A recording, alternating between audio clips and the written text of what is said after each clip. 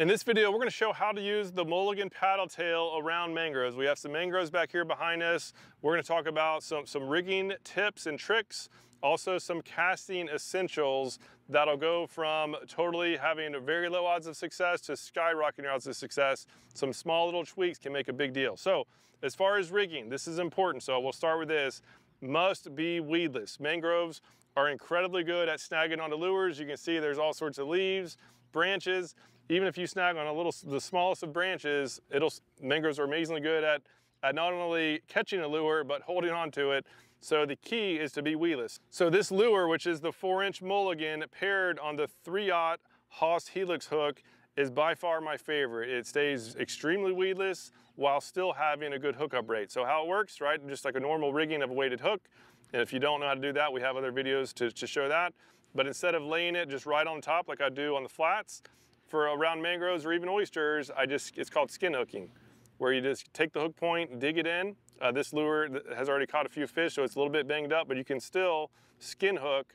And now there's nothing for these mangroves to grab onto. So even if I do get a little bit too aggressive on my cast and get a little bit too far, get around some trees, it is very rare that it actually gets stuck. So now we can start casting on it. So the easiest thing to do is to cast at points, right? So points are a great target to fish. And so the key is just to get as close to the trees as possible without getting snagged. And so I just made a little cast up there. There's some oysters on the bottom there that I forgot about, but the fact that I'm weedless, I didn't get snagged. And so now just cast up there, let it sink to the bottom, because even on the fall, this lure has a nice tail motion. This lure rigged on this hook has a really nice tail motion as it falls. So let it fall.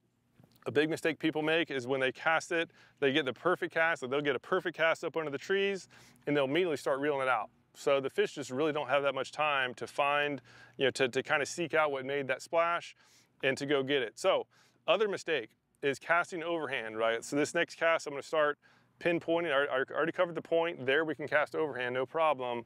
It's actually better to cast overhand when you're hitting a point. That way you can get the line right.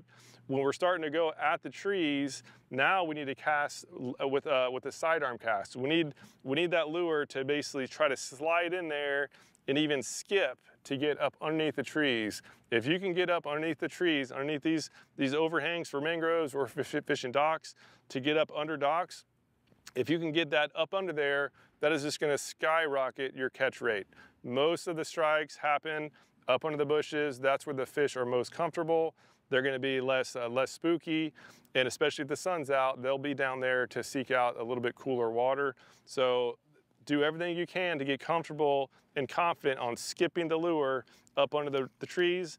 And this setup skips incredibly well, right? 4-inch paddle tail, weighted hook, keep it weedless. So the key though, again, kind of I cast over on this side so you can't really see it all that well, but the key is just to have a sidearm motion and have that lure go parallel to the water and then just let it rip, right? So it landed about 2 feet away from the trees, and then it skipped about 3 feet further in.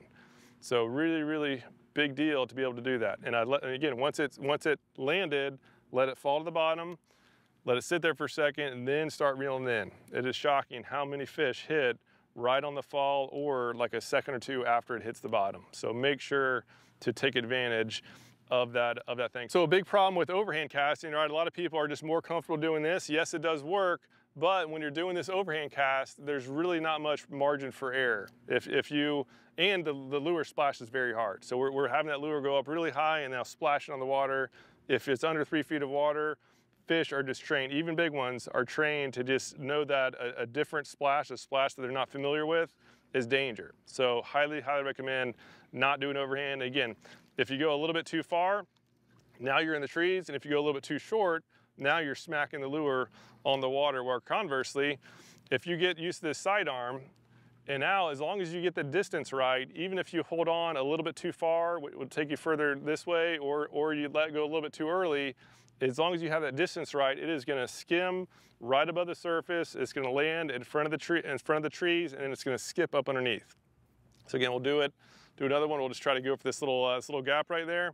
So again, keep it low, skip up under there. I'm literally like 5 feet up under the shade, let it fall to the bottom, and now start doing the retrieve out.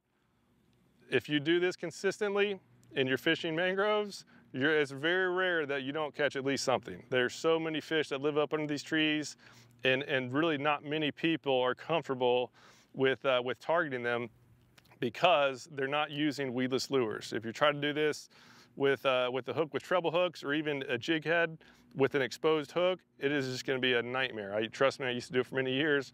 Once I switched this sort of setup where it's a weighted hook on a paddle tail, that's totally skyrocketed my results on fishing mangroves. So when you're looking at the mangroves, trying to decide where to cast, these little pockets, I'll get even with the camera. So that pocket right there, we've already covered it. Next, we're gonna go see these little pockets over here. Any sort of little pocket where you can push that lure up under the tree. There's another pocket down there. So that's where I'm gonna be targeting. And again, if I cast a little bit too far on one side, it should be okay. So get a nice skip in there. So I was a little bit too far to the right, it skipped, it hit up against that mangrove and then fell straight down. Oh, so now there we are. So this will actually be a really good test. So when you get around a mangrove, it is gonna happen. The worst thing you could do is pull back really hard. That's the instinctual thing to do. But when you do that, all you're doing is you're setting the hook in the tree, just like if you're setting the hook in a fish. So instead of pulling back real hard, just do a nice little small twitches. And what that's gonna do, first of all, you won't let that hook come out of the lure. Secondly, it's gonna fall straight down in the strike zone. So you can see it fell straight down. Hopefully we catch one, that would be pretty cool. But in any case, I've caught a ton of fish doing that, where just do small little twitches, and you couldn't see me there, but what I was doing is with the rod tip up, I was just doing small little twitches, small little taps, and what that lure is basically kind of just barely bumping up over the branches, and then it'll just fall straight down. So those are the key tips for fishing this mulligan around structure. Again, just make sure that it's weedless. The closer to structure you are, the more weedless you want to make it. Really, the more important it is to be weedless. And so, and same for the weighted hook or jig head that you use, make sure to match it to your depth. This is my favorite, just all-purpose. This is a 3/0 Haas Helix hook with the 1/8 ounce weight.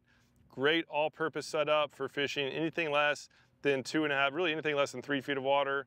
This thing is great, but as you get to deeper water, you need to have heavier gear. You need to be able to make sure that you're on the bottom. So if you're fishing deeper mangroves, instead of rigging it on the weighted hook like this, that's when I go to the Haas weedless football jig. That way I'm still weedless, but with the Haas weedless football jig, the weight is up front and it's heavier, so it'll pull that lure down much more efficiently. So depth control is crucial, being weedless is crucial, and then casting ability is crucial. So what I'll do, if you haven't yet seen, if you're new to skip casting, I'll put a tutorial that goes through the mechanics on just making sure that you're able to confidently and consistently push your lures up under the trees.